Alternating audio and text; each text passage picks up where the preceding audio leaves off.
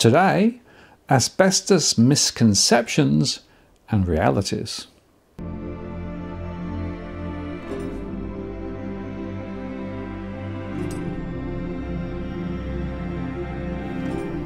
Hello again, I'm Martin North from Digital Finance Analytics and Asbestos Awareness Australia.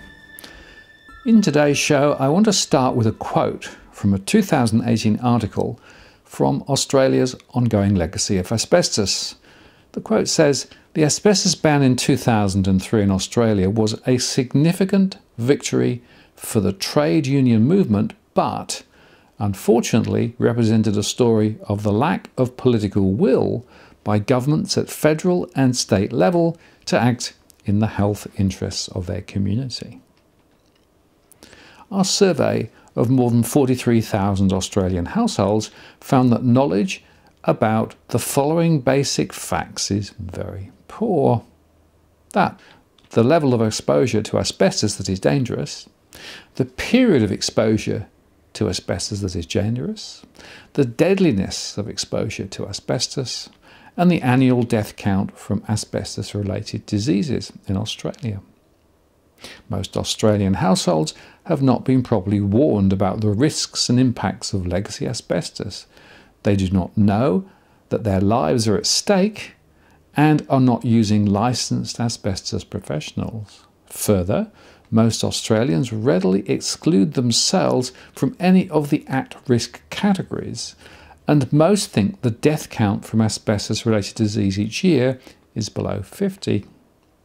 Overall, the survey findings are consistent with inadequate public information, education and warnings in Australia on asbestos threats and consequences.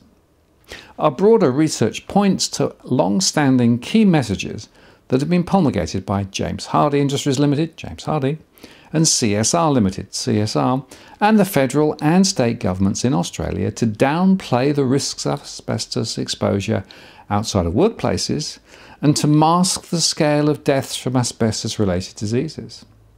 Messages that are commonly portrayed within official and public health sources in Australia include the following. First, instances of mesothelioma and other asbestos-related diseases are rare and have peaked.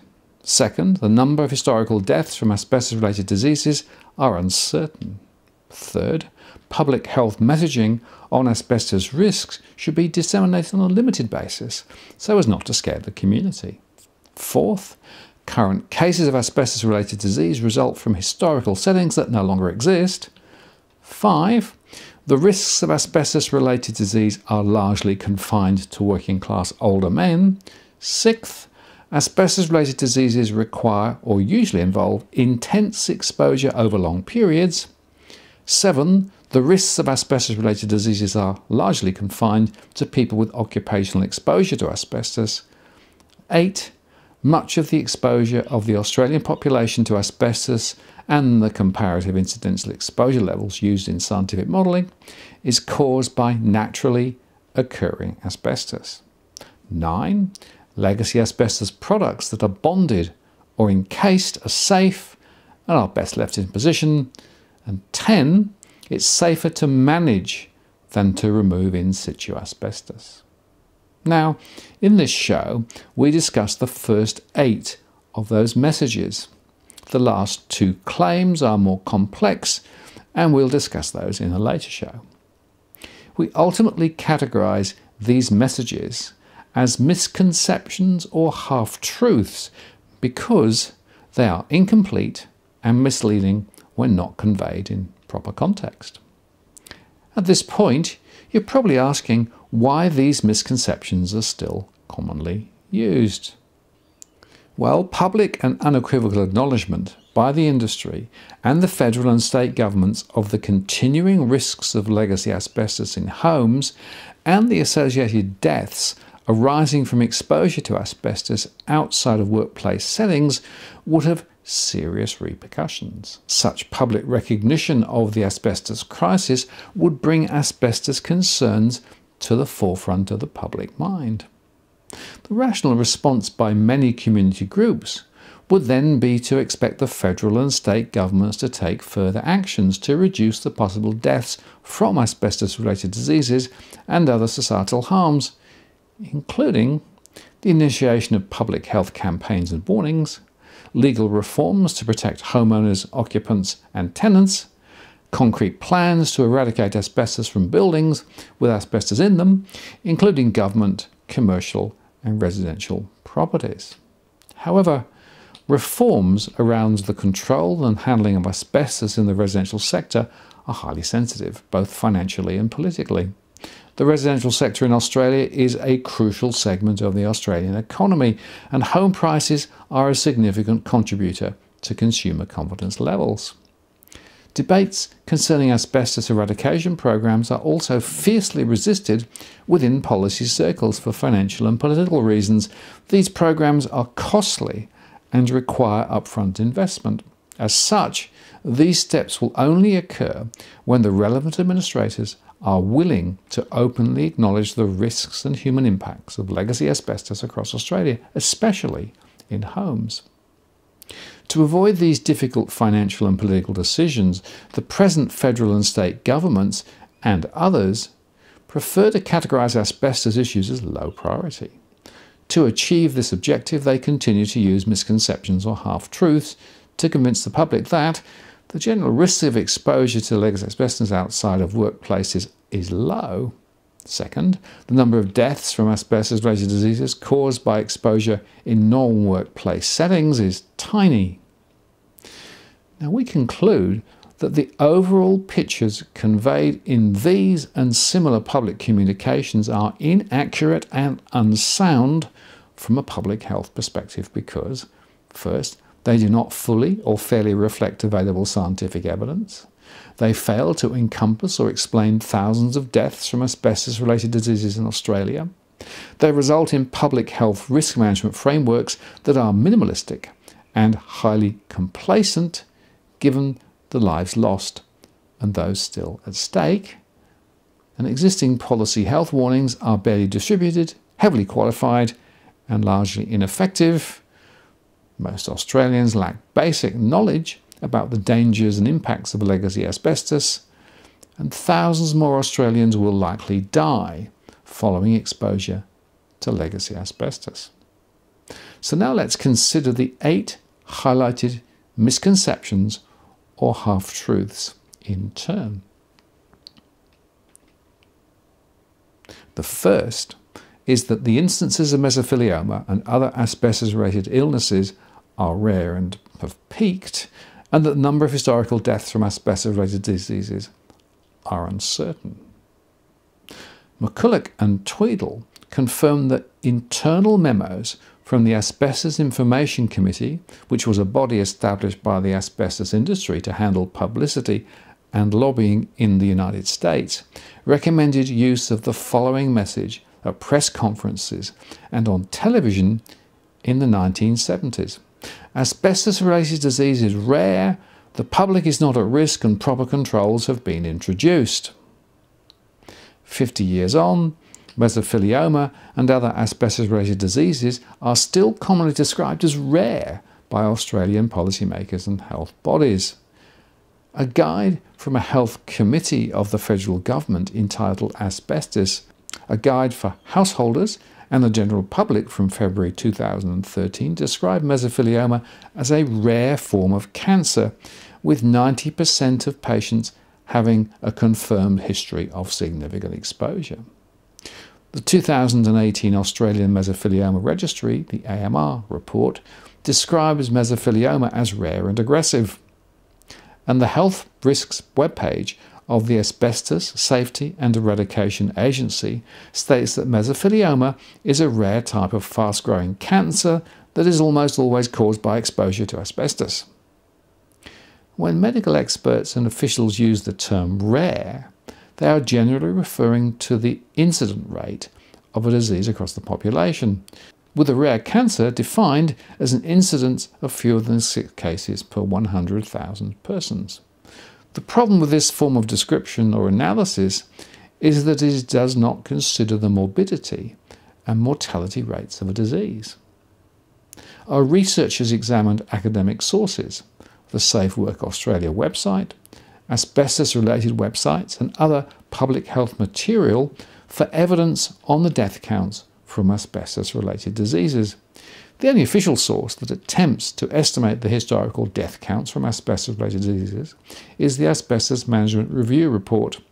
And further, the single official source that discusses the ongoing deaths from asbestos-related diseases is the Asbestos Safety and Eradication Agency, the ASEA, with its safety webpage highlighting estimated annual fatalities of 4,000. Our research suggests that the asbestos industry and its supporters have done their utmost to hide or suppress the death counts from asbestos-related deaths within public forums in Australia for many decades. For example, Peacock cites Dr. McCulloch, a prior employee of James Hardie, telling a state public health official in 1968 that it helps no one to go on accumulating dubious statistics of death.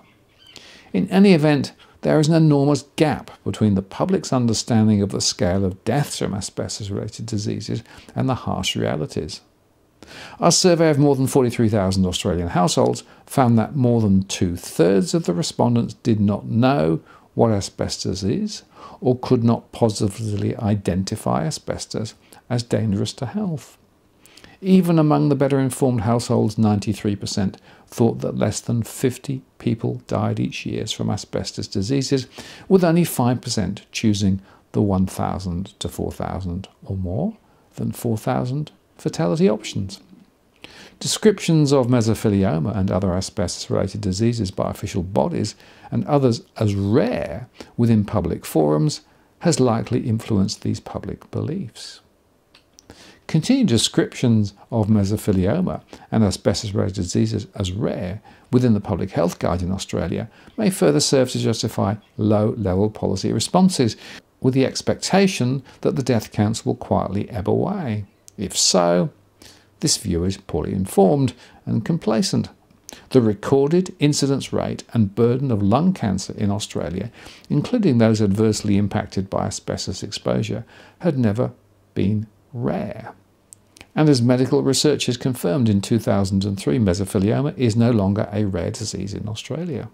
Looking back, scholarly sources suggest total fatalities in Australia from asbestos-related disease from 1945 to the end of 2019 are between 60,000 and 152,000. This estimated death count is already close to or exceeding the fatalities of Australians during all prior wars. So victims of preventable asbestos diseases have been dying in Australia for decades with minimal policy and public acknowledgement and response. Importantly, the death counts from asbestos-related diseases over the last 20 years have consistently exceeded prior projections. When policymakers, researchers and others assumed a declining number of deaths, asbestos-related diseases going forward, they typically assume, first, that the Australian community is well informed and will or can proactively avoid risky exposure to a legacy asbestos. Second, that legacy or in situ asbestos has been or will be removed. Third, that tighter regulation will ensue. Our research suggests evidence to support these assumptions is minimal to non-existent. Let's put the deaths from asbestos-related diseases into perspective. The ASEA estimates of 4,000 deaths per annum in Australia. That's 77 fatalities per week, or 11 deaths a day. Annual fatalities from mesothelioma alone accounts for more than 800 deaths per year, which well exceeds or is close to the death rates stemming from other areas of public health risk. For example, the number of accidental workplace fatalities in any given year in Australia is around 250. The number of people who died from AIDS at the peak of this epidemic in the early 1990s was around 1,000, and the number of deaths from COVID-19 in Australia during 2020 was 906. The annual deaths from these illnesses or events are less than or close to the number of mesothelioma deaths each year and are well below the estimated total deaths from asbestos-related diseases. However, no website or officials describe these comparative events or deaths as rare. Instead, public health warnings and systems to mitigate those risks were or are extensive. We urge everybody to stop describing asbestos-related diseases as rare and to instead highlight the actual or estimated number of deaths past and present from these cruel diseases. So the third misconception is that public health messaging on asbestos risks should be disseminated on a limited basis so as not to scare the community.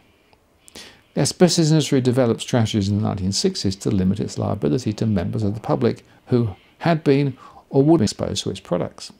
Members of the industry association were told to advise the public that asbestos cement products in place and under normal use present no known health risk to the user or to the general public. Leaflets were to be distributed, but not too widely for fear that they would scare the hell out of everybody.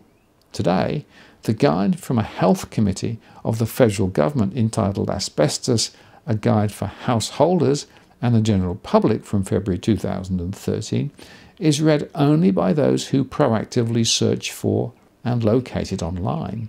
The content of this public health guidance is out of date, lacks proper context, such as the gravity and magnitude of harms involved, and omits the sources and the names of experts that it relies upon. Our research suggests this leaflet is unlikely to persuade people to seek assistance from licensed asbestos professionals. The primary purpose of this guide seems to be to reassure the public that under normal conditions, asbestos in place poses only very low or low risk to householders. Now, there have been no large-scale public health campaigns on the dangers of asbestos in Australia.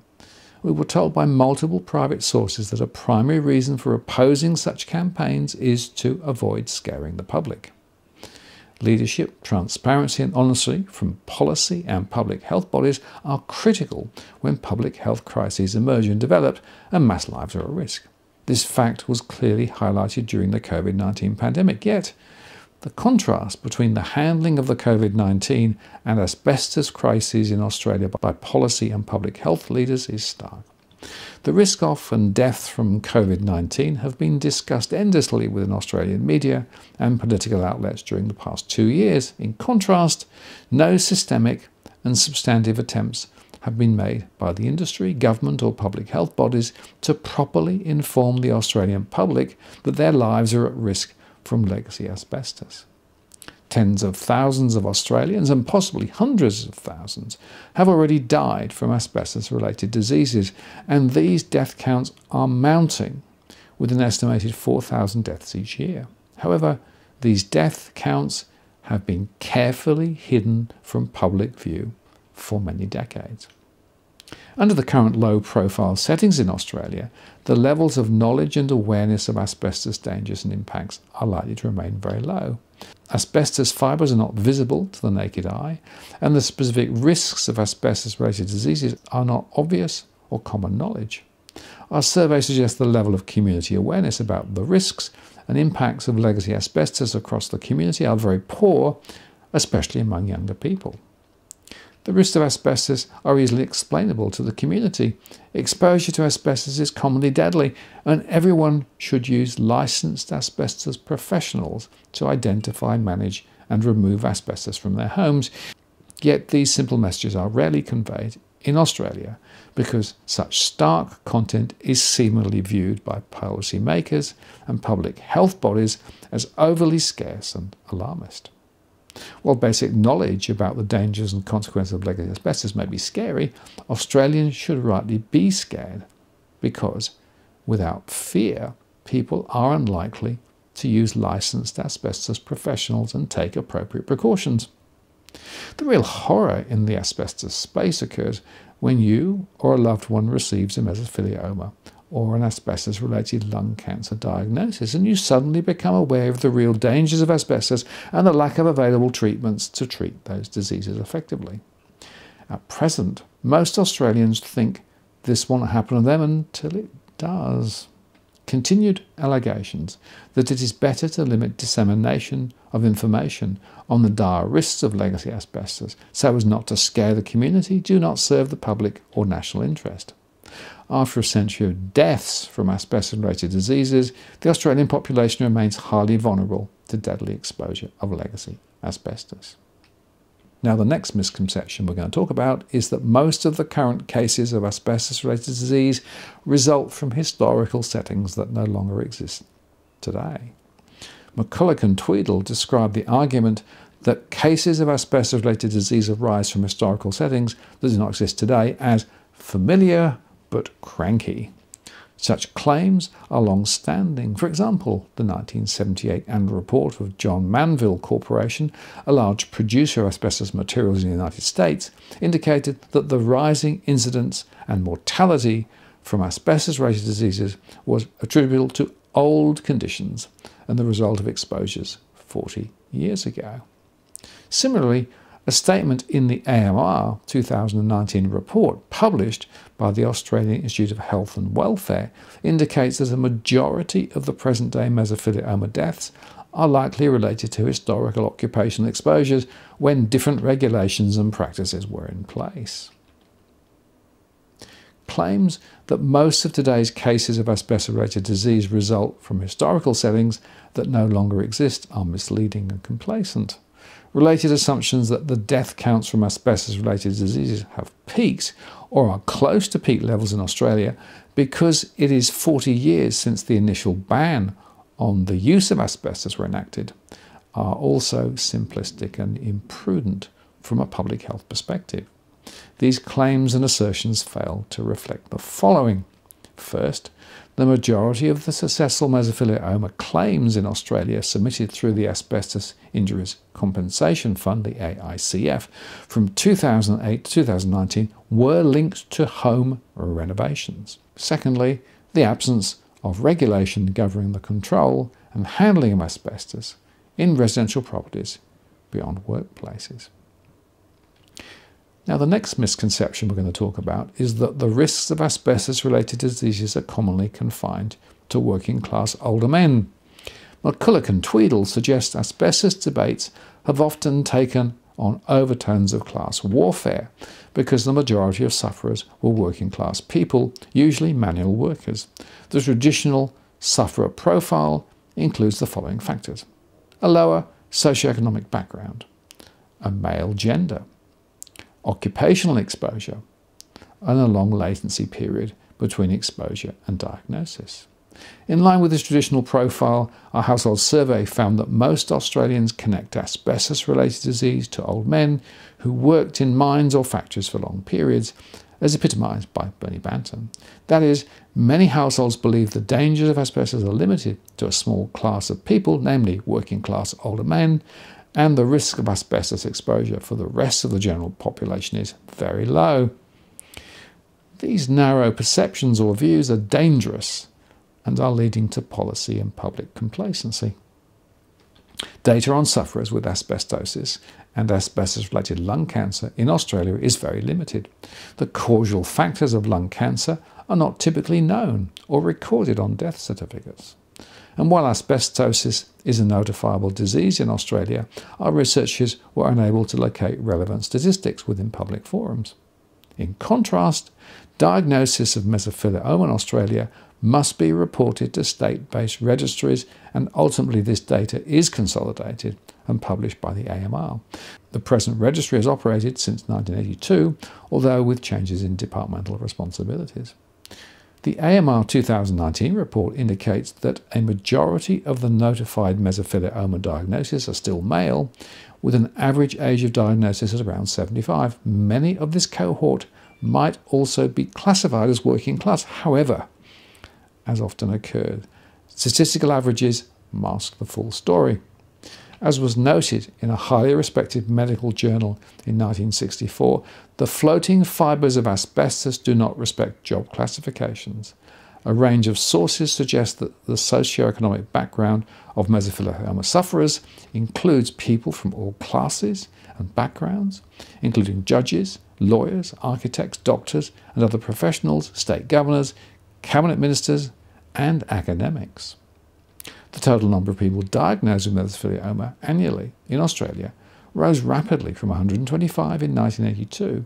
The rate stabilised at around 700 to 800 from 2012 to 2019, but increased again in 2020, reaching a record estimated level of diagnoses of 834.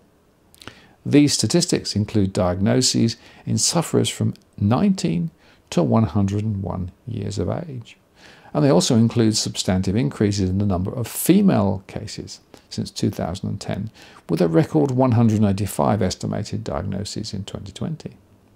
Multiple data sources indicate that females and people younger than 75 have died and are still dying from mesothelioma, as well as from other asbestos-related diseases in Australia.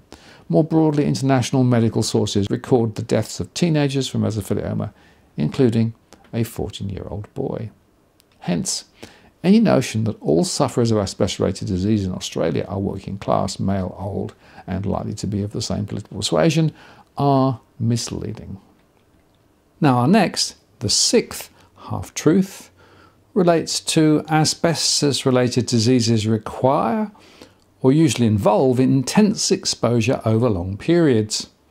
McCulloch and Tweedale describe the arguments that only heavy asbestos exposure causes asbestos-related diseases as familiar but cranky. This is an apt description because misconceptions and half-truths about the levels of exposure linked to asbestos-related diseases have been carefully promulgated by the asbestos industry for more than 50 years. For example, the Asbestos Information Committee in the United States, that's an industry trade group, recommended in the 1970s that the public be told that asbestos-related diseases could only be caused by inhaling lots of dust over a long period. In Australia, the guide from a health committee of the federal government entitled Asbestos, a guide for householders and the general public from February 2013, states that 90% of mesothelioma patients have a confirmed history of significant exposure.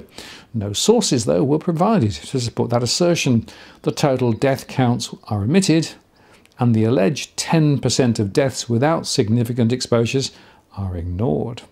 Similarly, when viewed on the 7th of June 2021, the Safe Work Australia webpage on asbestos stated that those who get health problems from inhaling asbestos have usually been exposed to high levels of asbestos for a long time. Evidence to support such assertions is highly general and incomplete. Interestingly, prior documents from Safe Work Australia published in 2013 included the sentence above and the following sentences. Currently, the main source of exposure to asbestos fibres are old buildings undergoing renovations or demolition where building maintenance and demolition workers are employed. Homeowners renovating their own homes are also at risk of exposure to asbestos fibres. Mesothelioma can develop from short or lengthy periods of low or high concentrations of asbestos, although exposure to asbestos fibres does not make the development of the disease inevitable. These prior paragraphs regarding mesothelioma cases linked to short periods and low doses of exposure to asbestos and the risks of such exposures during home renovations are no longer emphasised in material available from Safe Work Australia. The reasons for their present exclusion are likely political, as the science on mesothelioma sources and the exposures have not changed. As Musk, a prior clinician and long-time researcher of asbestos-related diseases in Australia, confirms, pertinent medical information established in the 1960s included the following facts: that all types of asbestos are carcinogenic, that mesothelioma is caused exclusively by exposure to asbestos, that mesothelioma can occur from small doses of asbestos and over brief periods of exposure. Publication of conference proceedings in 1965 stated that the only safe amount of asbestos exposure is 0, and that as far as a safe level of asbestos dust is concerned, there is no safe level. So the safe level is nil, and anything above the safe level is certainly risky. The personnel manager of James Hardie distributed extracts of these papers in March 1966.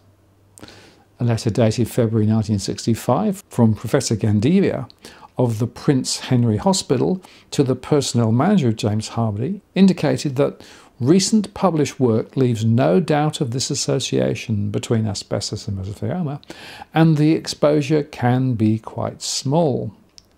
An article published in the British Medical Journal in 1967 observed that in some cases extremely short exposures of DIY enthusiasts with mesothelioma have been reported. An article published in the Medical Journal of Australia in 1968 warned of the development of mesothelioma after minor exposure to asbestos. In 1970, authors of a study of mesothelioma sufferers involving neighbourhood and domestic exposure in Germany noted the remarkable fact that this exposure may be very short. Consequently, published scientific material during the 1960s confirms, firstly, the fact that there is no safe level of exposure to asbestos. Second, that many documented cases of mesothelioma are linked to short and low-dose exposures to asbestos. And third, the material risks associated with exposure during home renovations.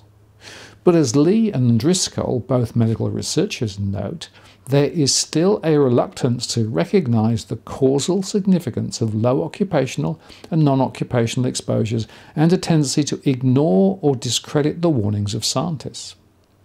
In a seminal legal case in 2020, Amica Proprietary Ltd versus Werfel, known as the Werfel case, the Supreme Court of South Australia concluded, after reviewing the medical evidence submitted by both sides, that warnings that emphasise the risks of high concentrations of asbestos dust must be contrasted with published scientific consensus that the contraction of mesothelioma is not necessarily dose-related. James Hardie sought leave to appeal this decision to the High Court, but this application was denied. The harsh realities of a mesothelioma diagnosis were succinctly and accurately described in the Jackson Report. Mesothelioma is especially insidious. Very slight exposure to asbestos fibres may cause it, and the course of the disease is most often short, very painful and fatal. Official communications which claim that asbestos-related diseases require or usually involve intense exposure over long periods lack supporting scientific evidence and are insidious and highly damaging. First, such claims seek to discount the hundreds if not thousands of deaths in Australia from mesothelioma linked to brief periods of exposure. And more importantly, this official messaging poses the greatest barrier to building proper community awareness of the dangers of exposure to asbestos.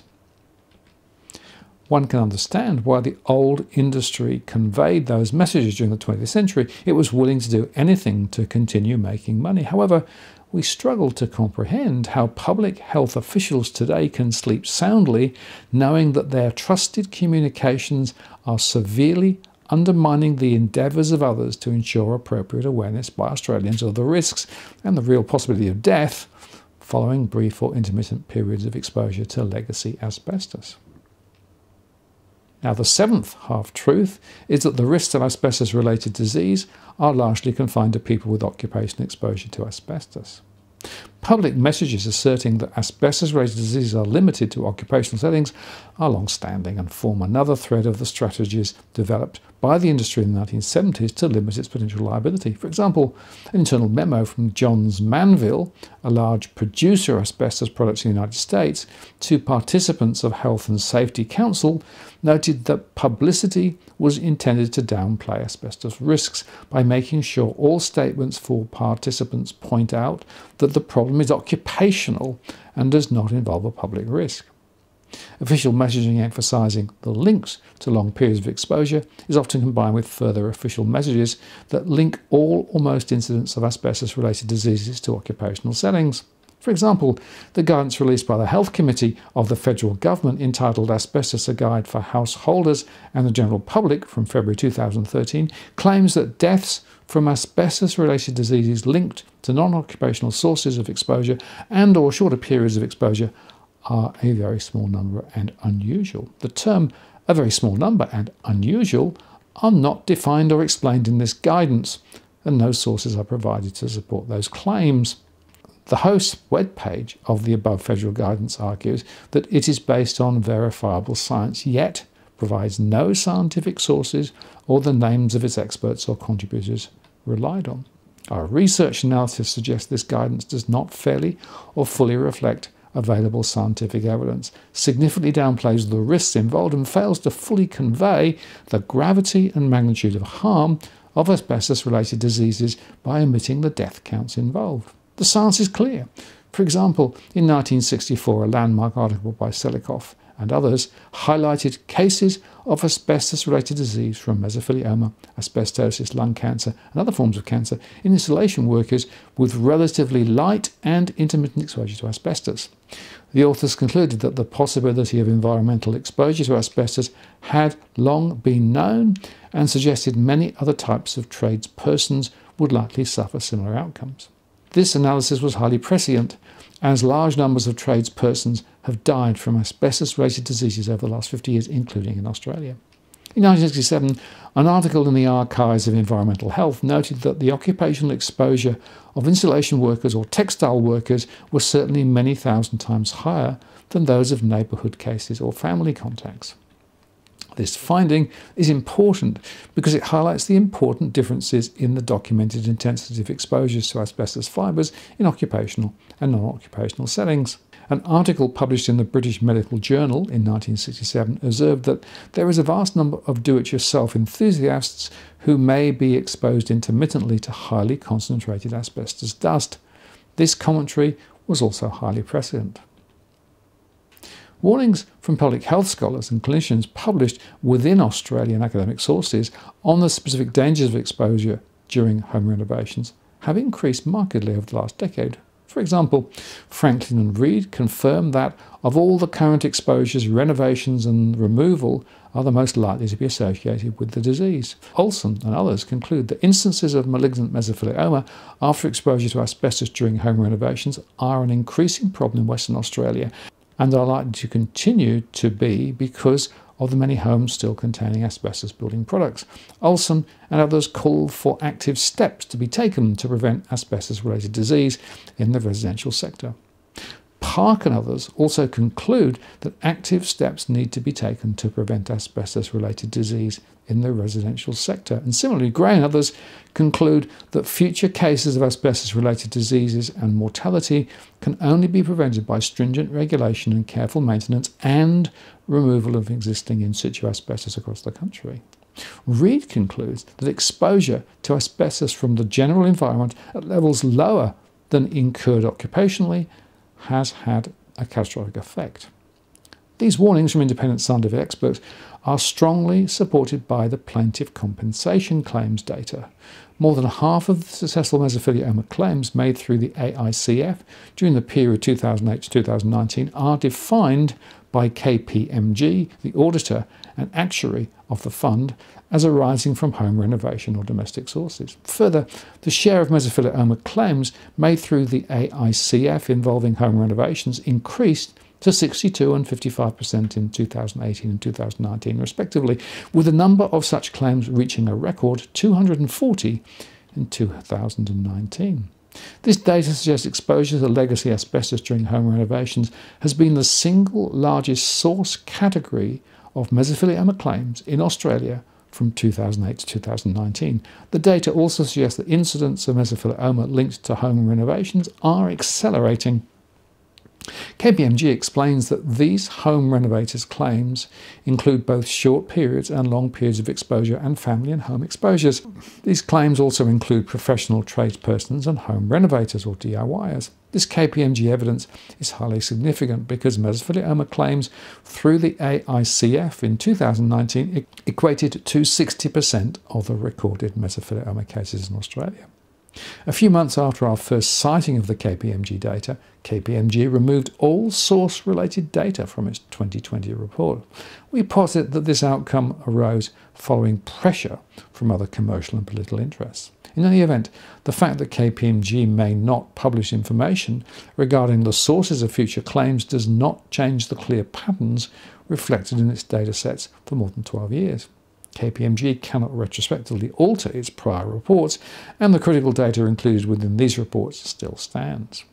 Moneyed interests may argue that plaintiffs making claims through the AICF will say anything to obtain compensation. However, the burden of proof rests with plaintiffs in negligence cases, and the legal thresholds to obtain compensation are robustly contested and ultimately rely on the balance of probabilities of the evidence presented. Many cases involving asbestos-related diseases do not proceed because the plaintiff cannot satisfy the legal thresholds. Further, if one side believes the evidence is insufficient and is unwilling to settle, the case may end up in court.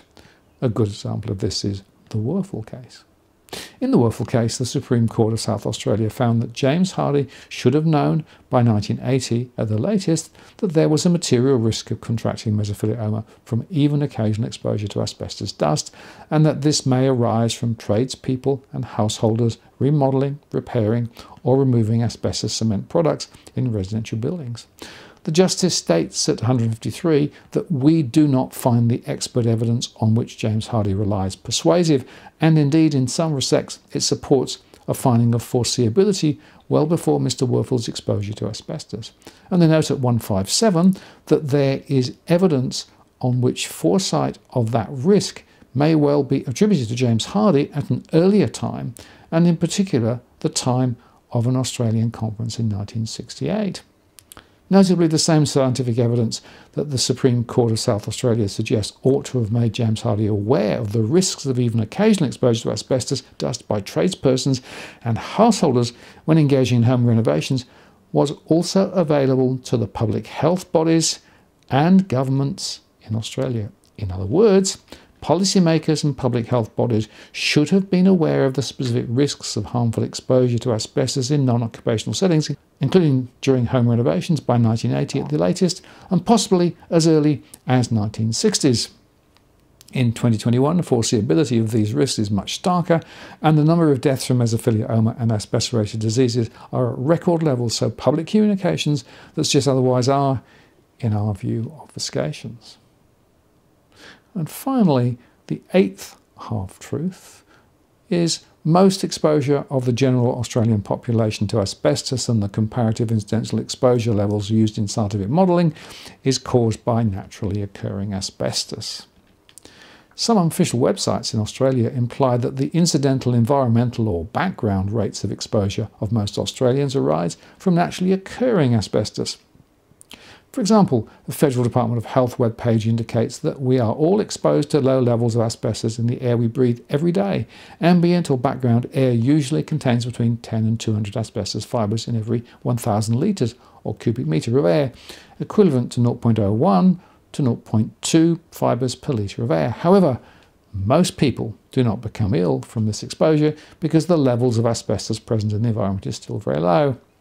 Similarly, the Asbestos Safety and Eradication Agency, the ASEA website, notes that background levels of asbestos, levels that occur naturally, are present in the air. And another phrase sometimes used is that asbestos in the air is ubiquitous.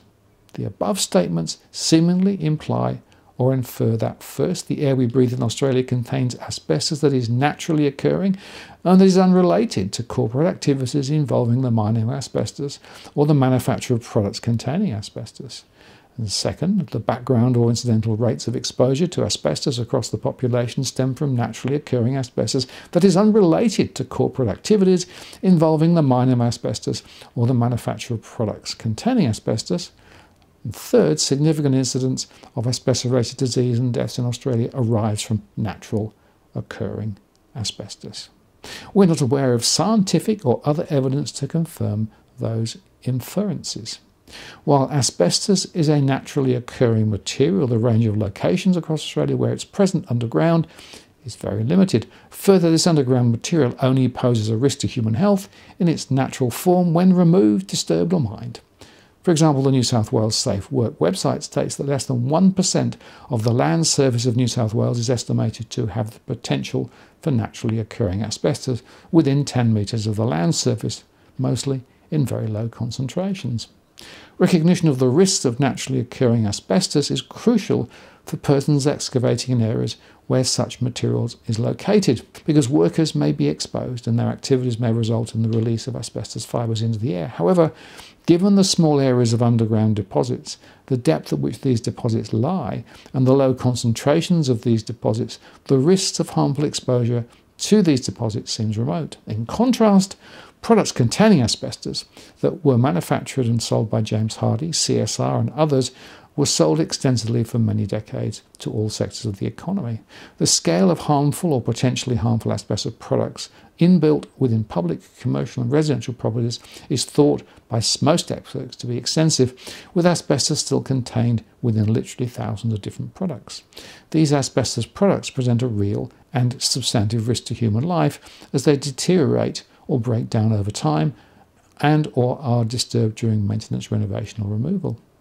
Additional potential sources of exposure for the Australian population to legacy asbestos arise from areas and locations, first, that were mined by James Hardie or CSR, second, that were also used as industry sites by James Hardie and CSR, and third, where waste from asbestos-containing products originally manufactured by James Hardie and others was and continues to be dumped, and fourth, where waste from asbestos-containing products originally manufactured by James Hardie and others is used in present-day building and demolition waste and greenfill. As such, the source of potential exposure for the population resulting from the activities of James Hardie and CSR, and that still pose a risk to human life today, are vast. All of these sources result in the release of asbestos dust and fibres into the air and lead to an accumulation of breathable asbestos deemed as background exposures. We're not aware of scientific materials suggesting undisturbed NOA is a primary or secondary source of asbestos-related diseases in Australia, or a significant source of asbestos fibres in the air. So when claims are made about asbestos in the air, a proper perspective is crucial. Most of this airborne asbestos comes from the aftermath of the mining of asbestos and the manufacturing of asbestos-containing products in the 20th century. The incident rate of asbestos-related diseases in Australia would likely have been negligible if asbestos had not been mined in Australia and if large amounts of asbestos had not been imported into Australia to be used in building and other materials produced by James Hardie, CSR and others. The rationales driving the New South Wales government and others to spend resources mapping out the locations of naturally occurring deposits of asbestos are unclear. This action may have been requested by large resource companies planning to mine the relevant areas. Alternatively, it may be part of a new public relations strategy that seeks to redirect responsibility for deaths from asbestos-related diseases away from James Hardie and CSR.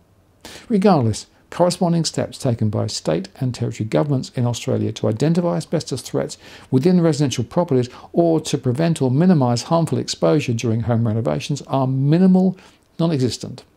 As highlighted earlier, instances of mesothelioma and other asbestos-related diseases linked to home renovations are well acknowledged and long-standing within the medical literature, and warnings from experts about these specific risks have increased markedly over the last decade, and yet we found no publicly available evidence suggesting that the New South Wales government or any other state or territory has initiated any processes to identify or map asbestos threats within their residential sectors. And so now to our summary and views. The asbestos industry developed clear strategies in the 1970s to limit its liabilities, to deny the environmental hazards of asbestos beyond occupational settings, and to avoid or defer adverse regulatory actions. To achieve these aims, the following misconceptions were developed. First, instances of mesothelioma and other asbestos-related illnesses are rare and have peaked. Second, the number of historical deaths from asbestos-related diseases are uncertain. Third, public health messaging on asbestos risks should be disseminated on a limited basis so as not to scare the community. Fourth, current cases of asbestos-related disease result from historical settings that no longer exist today. Fifth, the risks of asbestos-related diseases are largely confined to working-class older men. Sixth, asbestos-related diseases require or usually involve intense exposure over long periods. 7. The risks of asbestos-related diseases are largely confined to people with occupational exposure to asbestos. And 8. much of the exposure of the population to asbestos and the comparative incidental exposure levels used in scientific modelling is caused by naturally occurring asbestos. As we've discussed, these public messages are based on pseudoscience and do not fully or fairly reflect the available science, either in the 1970s or since. Australia finally banned use of asbestos in new products at the end of 2003, but actions taken by policymakers and public health bodies since then to protect citizens from legacy asbestos have been limited, especially in the residential sector. The fact that there is no such thing as a safe level of exposure to asbestos was established in the 1960s and was confirmed by the World Health Organization in the 1970s, yet in 2021, official health and workplace safety departments in Australia have redacted sections of their advice that previously referred to the dangers of short periods and low concentrations of asbestos exposure.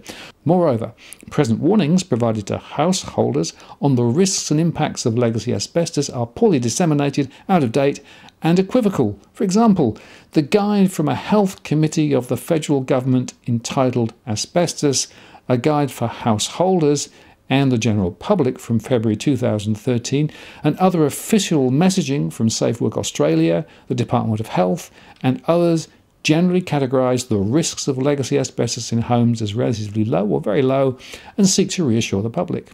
This guidance continues to state that asbestos-related diseases are rare and continue to emphasise the linkages to intense exposure over long periods in occupational settings. The scientific basis for these claims and assumptions are left unexplained, and the persons providing such advice are rarely identified. These messages do not properly reflect consensus science and do not adequately explain many of the deaths from asbestos-related diseases in Australia. So, history is repeating itself, and the cover-ups and misconceptions that were used in the 20th century are reoccurring in the 21st century. Public messaging in Australia is increasingly based on the old industry mantras developed in the 1960s and 70s, with a possible novel public relations strand that seeks to shift some of the responsibility for asbestos-related diseases to naturally occurring asbestos. Admittedly, the present official messaging has been remarkably effective and could be viewed as a triumph from a public relations perspective. More than two-thirds of the more than 43,000 Australian households surveyed did not know what asbestos is or could not positively identify as dangerous to health. Even among the better informed households, most thought that asbestos is only dangerous to health following intense exposure. Most believe that the most harmful consequences of a harmful asbestos exposure is lung disease, and most indicate that the number of Australians dying from asbestos-related diseases each year is less than 50. These outcomes raise grave questions concerning the transparency and the efforts of the industry, the federal and state governments, local councils, scholars and the media to acknowledge and explain the facts of the asbestos crisis, including the mass death counts, the real and substantive threats of legacy asbestos and the public health and safety options to save lives.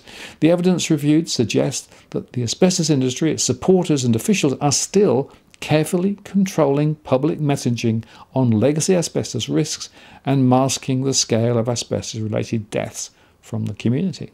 In particular, moneyed interests who would be adversely impacted by tighter public health measures continue to pressure policy leaders and public health bodies to deny or suppress data that highlights the incidences of asbestos-related diseases linked to settings outside of workplaces. They do so in order to, first, avoid the cost and reputational damage from conducting public health campaigns and warnings, second, to avoid the repercussions of more stringent regulatory settings governing the control and handling within Australian homes, and third, to avoid the cost of removal of legacy asbestos from public and commercial properties and infrastructure. The temptations for policy leaders and others when dealing with large-scale contentious issues such as asbestos are to hide the issues, to defer action, to distract attention elsewhere, and or to pass the costs and responsibilities to somebody else. All these strategies have been used in the asbestos space for more than a century and will likely be used for generations to come unless the public uses its voice. Within this environment, Australian citizens are highly vulnerable and will continue to die senselessly without being appropriately warned, without taking any precautions, and without proper and prudent acknowledgement from James Hardie, CSR, the public health sector, or any level of government.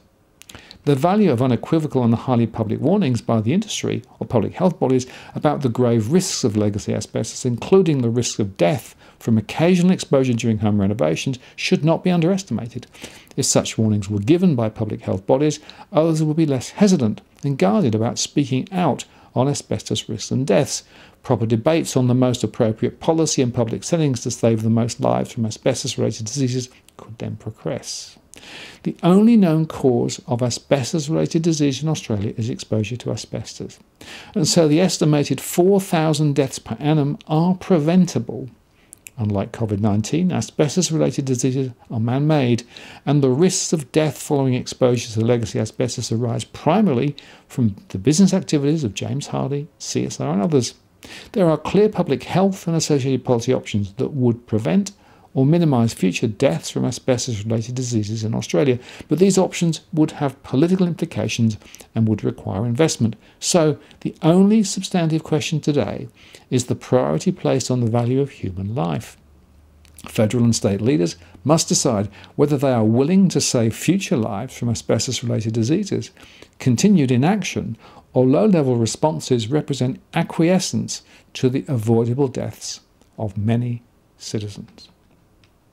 Finally, a word about Asbestos Awareness Australia, which is a registered not-for-profit company limited by guarantee, and it's a registered charity and has the endorsement from the Australian Taxation Office as a gift-deductible recipient.